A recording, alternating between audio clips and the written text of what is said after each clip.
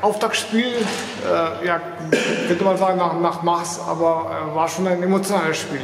Ja, 100%. Also wir haben nicht das Spiel gefunden. Die Jungs waren klar besser als wir. Zum Ende, ich glaube, ab der 36. Minute haben wir irgendwann dann angefangen, richtig zu spielen. Waren einfach ein klarer Arbeitssieg. Wir haben keine Würfe, keine leichten Sachen getroffen. Alles irgendwie rumgewühlt, erarbeitet. Aber im Endeffekt, wenn man solche Spiele spielen und gewinnen kann, dann ist das eigentlich eine positive Sache. Ist natürlich nicht schön. Man hat auch nicht das Gefühl, dass es jetzt irgendwie ein Sieg war, weil es gar nicht klar war, sondern man sich das erarbeitet hat. Aber im Endeffekt ist man trotzdem froh, dass es ein Sieg war. Aber ab wann habt ihr daran geglaubt, dass ihr noch was holen könnt? Ich habe die ganze Zeit was dran geglaubt, aber dran zu glauben und es dann umzusetzen auf dem Feld sind zwei verschiedene Paar Schuhe.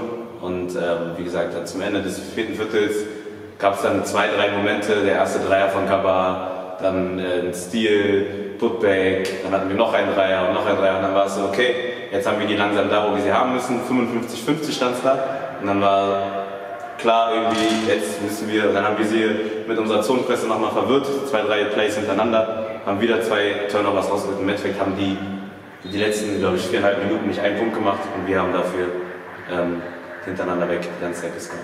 Und dann gab es auch noch diesen Löwenschrei von dir. Ja. Und ich glaube, ab diesem Schrei ging es auch irgendwie aufwärts auch. Genau, ab diesem Schrei dachte ich einfach alles, die ganzen Frust des Spiels. Ich habe wirklich auch katastrophal selber gespielt, sehr viele Turnover gehabt, was gar nicht mein Spielstil ist und wo ich eigentlich dran gewöhnt bin, so viele Turnover zu haben. Aber passiert auch mal, man hat einen schlechten Tag und wichtig ist, und darauf bin ich sehr stolz, dass ich einfach weitergemacht habe und wir dann letztendlich mit einem positiven Ergebnis herausgehen. Also du meinst jetzt Feldpässe mit Turnover? Ja, Fehlpässe, sehr viele Fehlpässe oder einfach einen Drive gehabt, Ball wurde weggeschlagen. Aber die ganze Zeit. Wie kann man das erklären? Ich habe ja so viel trainiert. Also ich habe ja schon seit Mai trainiert. Ne? Das ist halt das erste Spiel, man hat noch nicht das Selbstbewusstsein, das man normalerweise gewohnt ist. Immer wieder die Saison, jede Saison aufs Neue hat man immer dieses erste Spiel in der Universität. Letzte Saison hat es super geklappt für mich, da war mein erstes Spiel super, aber ja, mental halt einfach noch nicht ready gewesen, aber daraus lernt man und versucht nächstes Spiel das Beste zu machen. Waren die Löwen noch ein bisschen hungriger als die Tiger heute? 100%, also hat man dann zum Schluss gesehen und war auch cool, dass da noch ein bisschen eine Crowd drin war, die irgendwie gegen uns waren und dann haben wir im Endeffekt das so als Fuel genommen und uns, ja, sind wir sozusagen zum Sieg marschiert. Was kann man trotzdem so aus so einem Spiel mitnehmen?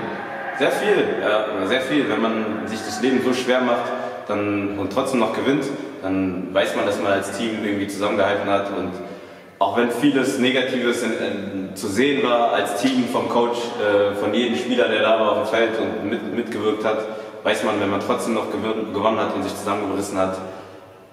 Erstens ist viel Arbeit, ja, man muss aus den Fehlern lernen und vielleicht die Videos angucken, die du gemacht hast, irgendwie die verschiedenen Plays, um das Spiel so ein bisschen zu analysieren, aber im Endeffekt, ich glaube, jeder weiß es, jeder kann sich an seine eigene Nase fassen, was er da falsch gemacht hat und daraus lernen und hoffentlich nächstes Spiel einfach viel früher anfangen, normal Basketball zu spielen. Okay, dann kommt vielleicht Löwenschrei ein bisschen früher. Hoffentlich, ja, nächstes Mal.